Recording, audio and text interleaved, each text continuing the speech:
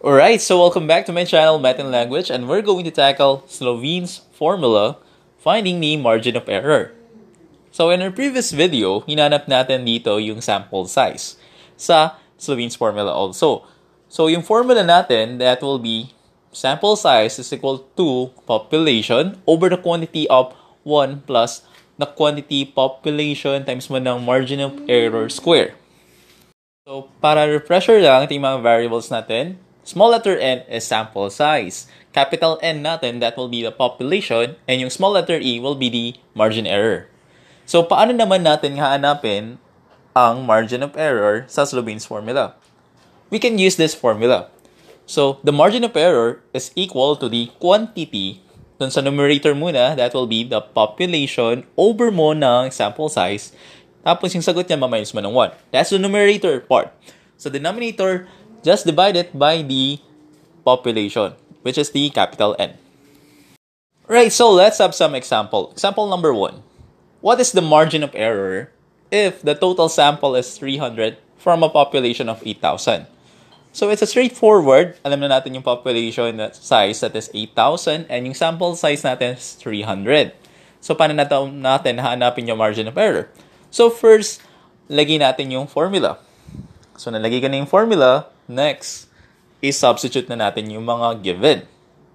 So, that will be sa numerator part muna tayo.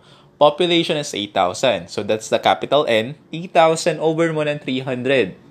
Tapos, minus ng 1. Yung sagot sa 8,000 over 300, maminus mo ng 1. Tapos, yung sagot niyan, i-divide natin ng 8,000. Now, sa numerator part, ang sagot ay 25.66. So, repeating decimal yung 6, okay? So, copy lang natin yung denominator over 8,000.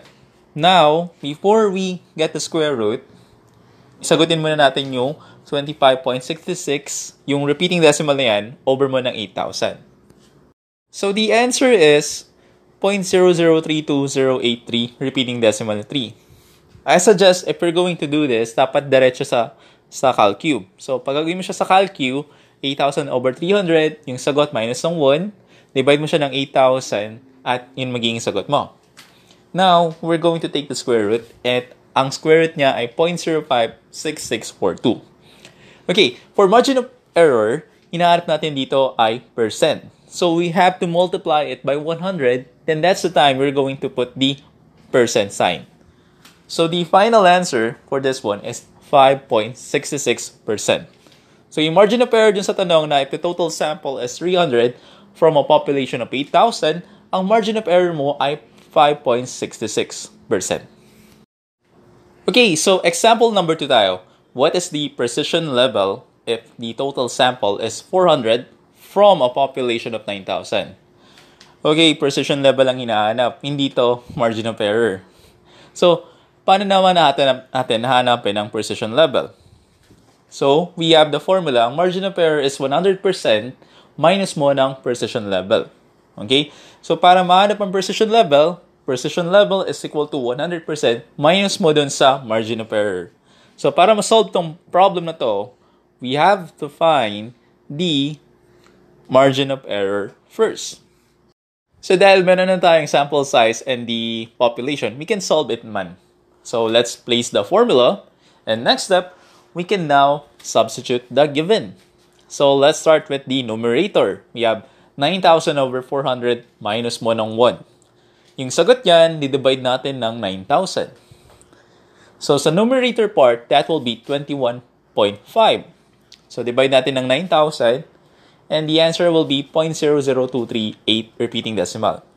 After that one, we have to take the square root of that one, the answer, and that will be 0.048876. And again, for margin of error, dapat naka-percent siya. So, for this one, yung answer mo, times mo ng 100, then add the percent sign. So, the final answer for margin of error is 4.89%. Ano ba yung pinakasagot natin? No. We're looking for the precision level. So, going back to the formula, precision level is 100% minus mo dun sa margin of error, which is 4.89%. So, ang precision level, yung pinakasagot natin dito ay 95.11%. Always remember, precision level ay tinatawag din confidence level. So, parehas lang sila. Depende lang sa professor nyo or dun sa textbook. Okay, so mini quiz tayo. What is the confidence level if the total sample is 398 from a population of 100,000? Remember, confidence level is the same as margin of error. So I'll give you 5 to 10 seconds. You may want to pause the video and I will give you the answer and also the solution.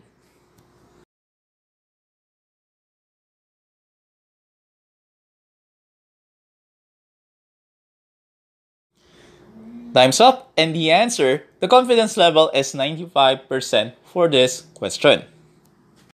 Alright, so paano natin nakuha yung 95% ng confidence level? Again, we have to find out first the margin of error. Since we have the population size and the sample size, so I will place the formula. After that, I will substitute the given. So for the numerator part, we have 100,000 over 398. Yung sagot yan, ma-minus natin ng 1. As a denominator part natin, that is just 100,000 kasi population lang. Now, let's simplify the numerator part. So, sa calculator nyo, 100,000 divide mo ng 398. Yung sagot niyan, i-minus mo ng 1, you will arrive to 250.25628. Okay, don't round it up or estimate muna. Diretso lang tayo. I-divide natin siya ng 100,000 and ang sagot ay 0.00250. Ngayon, kukunin natin yung square root niyan to get the margin of error, which is 0.0500. Okay? Now, margin of error is dapat naka-percent. So, you have to multiply it by 100. That will be 5% and add the percent sign. But since they are asking for the confidence level, again, confidence level and precision level are just the same. So, yung margin of error natin, that will be 100% minus the confidence level or precision level. So, confidence level is 100% minus mo dun sa margin of error of 5%. So, that's dun nakuha yung 95% na precision level. Alright, so that's the end of the video about Slovin's formula, finding the margin of error. Next video natin will be about finding the population size. So, we have the formula of the capital N is equal to the negative sample size over the quantity NE square minus natin ng 1. If you would like to comment or suggest another math and language video or kung may assignment kayo, please comment down below. Again, this is James, your math and language instructor. Please like and subscribe. Thank you. Bye-bye.